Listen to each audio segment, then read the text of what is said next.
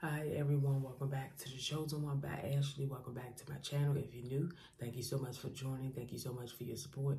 Today's word is, God said your whole life is about to change. I have so much in store for you. God has so much in store for your future.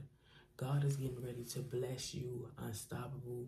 God is getting ready to bless you and your family. God is getting ready to open doors that no man can shut. The Bible verse I want to read to you is Ephesians 3:20, and it reads, I pray that Christ Jesus and the church will forever bring praise to God.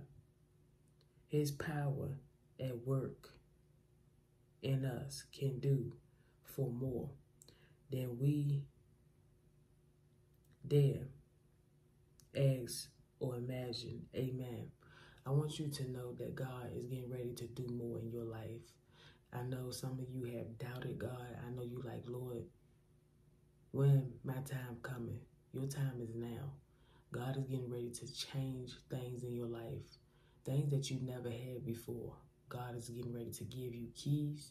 God is getting ready to give you a new home. God is getting ready to do things, and it's getting ready to happen fast. I'm talking to people that was poor. I'm talking to people that is in middle class. I'm talking to people that don't have anything. And I want you to know that God is stepping into you. God is stepping into your body. And he's going to show you what you need to do and how you need to get there. You know, some of you are like, Lord, I don't know why I'm lazy. I don't know why I'm weak. I don't know why I can't get things done. This is somebody's confirmation. You've been asking God, I don't know why I'm lazy. And I'm going to tell you, the devil is attacking you because he don't want you to prosper. The devil don't want you to get far. And I want you to know, after today, you will make it and God will have you. You got to understand, when there's a calling on your life, God is in control. It doesn't matter what the devil is doing. The devil, he going to always try to distract you. He going to always try to tell you you're not good enough. He going to always try to tell you, you might as well just let it go. You might as well just, give it to God and allow him to have his way. But let me tell you this, God going to work it out for your good. I don't care what Satan talking about. You pick up your Bible and you go to Isaiah and you read Isaiah. Some of you need to read the whole chapter of Isaiah.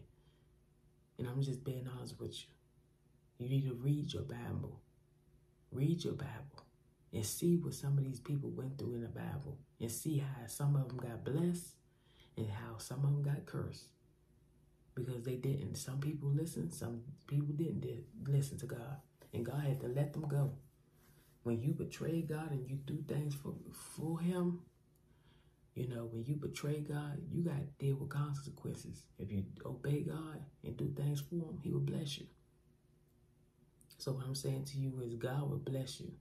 He's going to do so much in store for you. I just want to say, continue to be encouraged, stay focused, allow God to have his way in your life, and know that you will have that car, that house, you will have that child, you will have more in your future. All you have to do is be obedient, walk in obedience, and stay focused. Be determined to do God's will. Doesn't matter how tired, how weak you are. Push yourself every day to pray. Read your Bible. Stay focused. Be determined to make things happen.